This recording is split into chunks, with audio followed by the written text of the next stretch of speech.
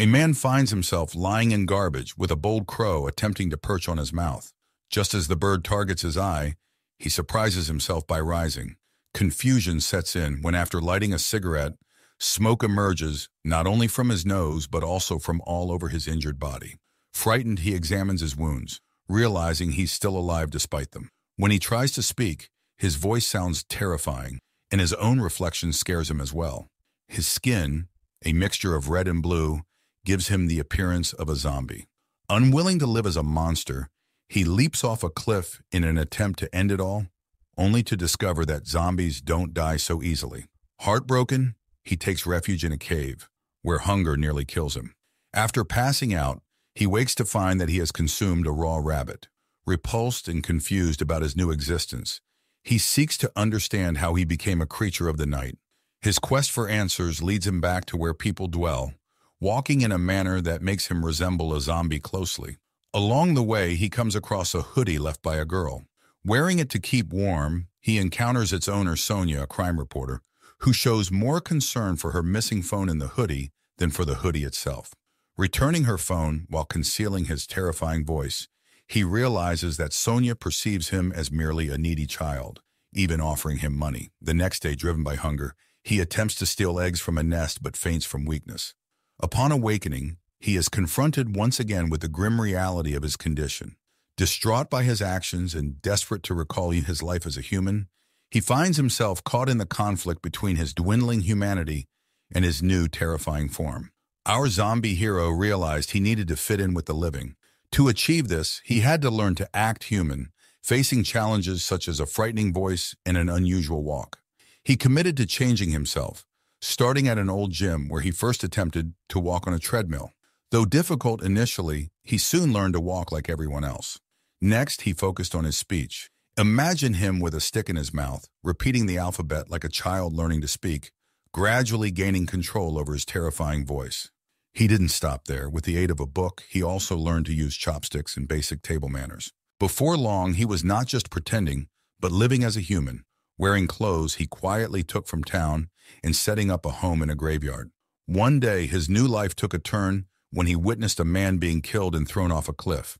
He rushed over and found the man still barely alive, who entrusted him with a key before dying. Our zombie did the honorable thing by burying the man, who was later identified as Detective Kim from a business card. Driven by curiosity, he went to Kim's office, finding it abandoned but with food. However, despite his efforts to fit in, consuming human food made him ill, reminding him that only raw meat suited him. Needing money to buy the only food he could eat, he started packing pizzas, a simple job that led to an unexpected opportunity. A call for Detective Kim to find a missing dog arose. Although reluctant to invite more trouble, he saw it as a means to meet people and perhaps learn about his past. So with determination and apprehension, he assumed Kim's role, hoping each new encounter would help him discover who he was before turning into a nocturnal creature. So our friend, the zombie, decided it was time to blend in better with the living. He began by disguising his zombie appearance with makeup and donning Detective Kim's clothes. His mission? To search for a lost dog, which seemed straightforward. However, he soon discovered that the dog's young owner could only compensate him with a penny for his efforts. Upset, he couldn't resist scolding the boy. Just then, Sonia, the boy's aunt and someone the zombie was acquainted with, appeared. Panicking, he attempted to flee, but Sonia, thinking quickly, grabbed a helmet and knocked him out from a distance. Lying there motionless, Sonia checked if he was breathing and found no signs of life, leading her to believe he had died. She called an ambulance, but to everyone's surprise, he woke up inside it, frightening everyone. After being taken to the hospital, he felt extremely hungry again. On the verge of attacking a man due to his hunger, he refrained when he noticed a dog. Feeling pity for the dog instead of viewing it as food, he decided against harming it. Hungry and in need, he learned of a place offering free soup and rushed there, only to find out the free soup had been depleted. However, there was a condition. He could obtain the soup if he danced for a hotel's advertisement. After dancing impressively, he received his soup but then sneaked into the kitchen for some raw meat. The chef spotted him and shouted, causing a commotion. Adding to the excitement, Sonia and another detective were at the hotel, hoping to apprehend him. But the zombie, in a panic, managed to elude them and ran into the forest seeking tranquility. As he began feeling less like a zombie, he contemplated returning to Detective Kim's office.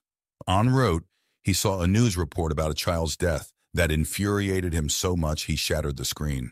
After cooling down, he returned to the office, only to be confronted by the landlord demanding the rent. Our zombie, who's taken over Detective Kim's office, realizes he needs to pay rent. While thinking about ways to make money, he remembers meeting Sonia. She had come by before, worried he would sue her because she accidentally hit him with a helmet.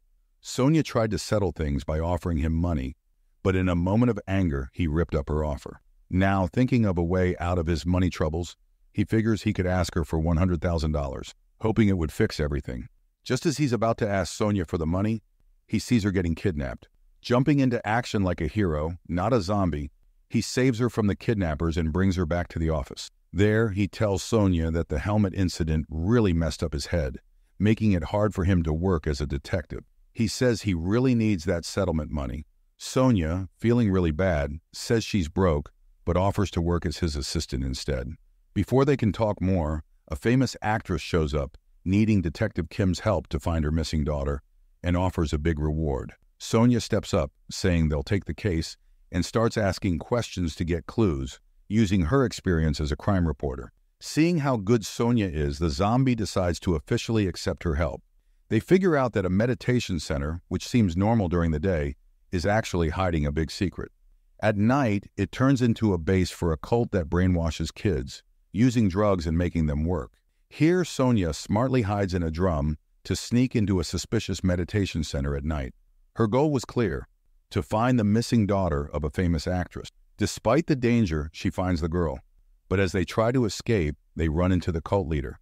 He quickly realizes Sonia has found out their secret. As his follower tries to catch Sonia, suddenly our zombie hero comes in, using playing cards accurately to stop the threat. A tense face-off happens, with the cult leader trying to hit Sonia seriously. Just in time, the zombie steps in, taking the hit easily, his being a zombie making him not feel pain. Angry and ready to confront the leader, Sonia's request stops him, and then the police come to catch the bad guy. With the mission done, Sonia visits our zombie at his place, shocked by seeing his badly injured body, full of big cuts. She then wonders, could Detective Kim be a zombie? Looking for answers online, Sonia's doubts increase as her brother casually talks about zombies being real. She remembers not feeling his heartbeat, his not getting hurt by the cult leader's weapon, things she couldn't overlook. Even with her brother doubting it, Sonia prepares to face him, asking for her payment, while feeling sudden, sharp pain. Expecting the worst from the zombie, Sonia is instead quickly taken to the hospital, saved by the beings she thought might hurt her. Waking up safe, she sees the zombie's kind side, deciding to help him find out who he is.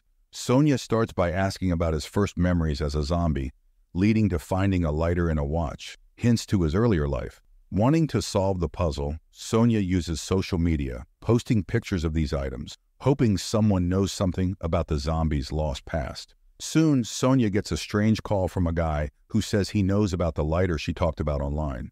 He wants to meet her, but he doesn't show up. Instead, she runs into Sean, someone she knows from the recent sad event of a young girl's murder, which a zombie saw. Their meeting ends quickly when Sean hears his mom has disappeared. Right away, the zombie and Sonia start looking for her, leading them to the mountains near their town. Their search becomes risky when a wild pig, big and mean, attacks Sonia. The zombie jumps in bravely to save her, fighting the pig. Even though the pig is strong, the zombie comes up with a dangerous idea. He tricks the pig into chasing him towards a cliff, then moves away at the last second, making the pig fall. But the pig pulls the zombie down with it. Sonia is scared, thinking the worst, but then she sees the zombie coming back, dragging the pig. When they get back, Sean's mom hugs the zombie, thinking he's her son. This touching moment makes the zombie think of his own mom, who might be waiting for him. Going further, the zombie talks about seeing the murdered girl with a doll, something Sonia and her detective friend didn't know about. This clue suggests the zombie might be linked to the girl. Even after a lot of looking into the girl's murder, they hadn't seen any sign of a doll. Things get weirder when the detective finds his office messed up, but nothing valuable, not even money, is gone, just the lighter. He thinks Sean might have something to do with it, especially because the lighter is very important to his history. When the zombie, Sean, confronts Sean about his unclear past, Sean shocks him by saying he killed a girl. Stunned and thinking his zombie state was a punishment for this supposed crime, he thinks about ending his life with a power drill. But luck steps in, the drill breaks down, and he lives through the scary moment, deciding to leave the city. At the same time, Sonia digs deeper into the case. Meeting the dead girl's dad, she finds out the zombie, seen in a family picture, was actually the girl's guard. This changes everything Sonia thought she knew about the zombie, and she can't wait to tell him. But she finds his house and office empty, with only pictures of Sean left behind. As Sonia goes to Sean's place to face him, the zombie, unable to call her because of no phone signal, feels something is wrong and hurries to protect her. Then a dark truth comes out. Sonia is trapped by Sean and his wife, who admit to causing the girl's death. Sonia cleverly escapes from Sean's wife using a spray can as a weapon and meets the zombie outside. They realize the zombie was wrongly blamed. He was actually protecting the girl. As they deal with the shock, Sean tries to escape, knowing his plan is failing. The cops catch Sean's wife, and Sean swears revenge. In a final move, Sean tricks the zombie into coming to an empty place, planning to kill him with a car bomb. Sean thinks this will kill the zombie, not knowing his real strength. Amazingly, the zombie survives the explosion. Remembering he was the girl's guard in the awful Christmas day, he tried to save her from Sean's evil plan. Minho, thought to be just a zombie, asked Sean about a past dark event. Sean had knocked Minho out and left him to die in a ditch after shooting him. The proof, a bullet scar, was still on Minho's body. Remembering everything, Minho wants revenge and confronts Sean about the young girl's murder, even as Sean shoots at him. Sean, thinking a headshot would kill Minho, is stopped by his own mom, who turns out to be Minho's real mom, and calls out to him. This shocks Minho, leading to Sean's end. The story then moves to the sad time of Minho's mom's funeral, after which Minho decides to leave the city. He leaves his detective earnings behind, taking only what he needs. But his zombie hunger hits, and he faints before he can hurt anyone. Waking up, he finds himself in his detective office with lots of chicken.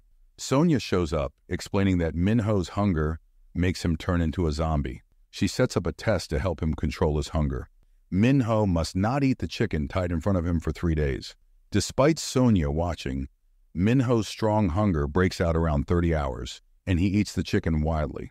After a narrow escape, where Minho, acting like a zombie, almost attacks Sonia, she manages to knock him out with a frying pan. When he wakes up, Sonia tells him about the risk he poses when he can't control himself. Showing him the frying pan, she convinces him that for his own good and everyone else's, it's best to stay in the office. This event makes Minho take up his role as Detective Kim again and start looking into how the real Kim died. Sonia shares what she found. Kim, who lived alone, was killed while visiting his dad's grave by a man named Nappin, who does illegal stuff and has just got out of prison. Nappin, knowing someone is pretending to be Kim, hires detectives to follow Sonia and Minho. Their search takes them to a salon Kim went to before he died, where they find out he was researching a Dr. No, known for harmful animal tests. At Dr. No's place, Minho immediately knows the doctor is Kim's murderer. Meanwhile, the detective doctor, No Hire, tries to catch Minho with complex traps and sneak attacks, but fails every time. Annoyed and scared by Minho's toughness and almost magical skills, the detective gives up, turns down Dr. No's money, and says he can't believe how non-human Minho seems.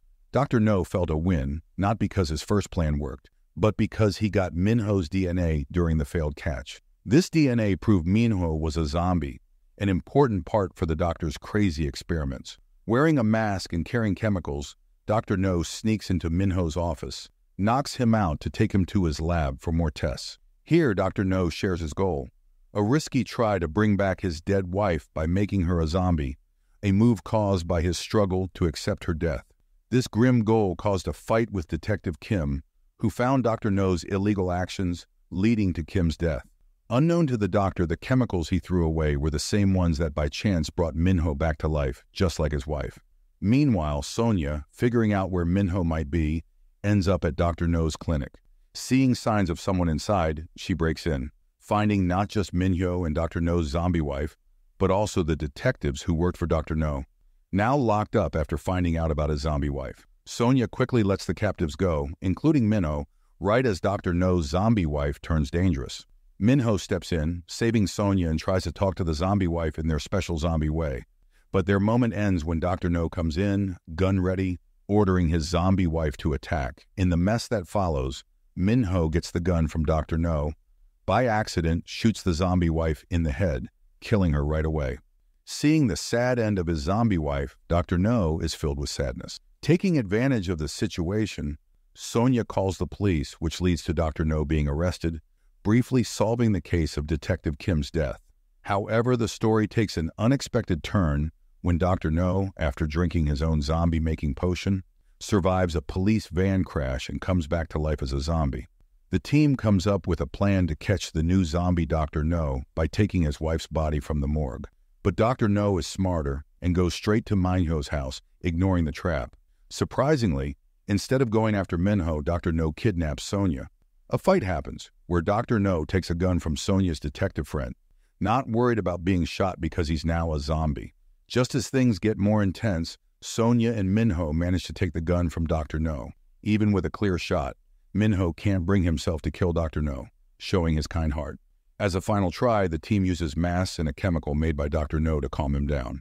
When they think it's over, Dr. No attacks again, putting one of the detectives in danger. Minho, trying to save the detective, makes the tough choice to kill Dr. No, giving up his hope for a cure to his zombie state. Upset that he can't become human again, Minho chooses to be alone, leaving Sonia to work as a detective by herself. The story moves forward a year, and Sonia gets invited to a Halloween party, giving her hope of seeing Minho again. Wearing a white suit, Minho is there, and their meeting is mixed with happiness and sadness as they find out there's a new murder case to solve.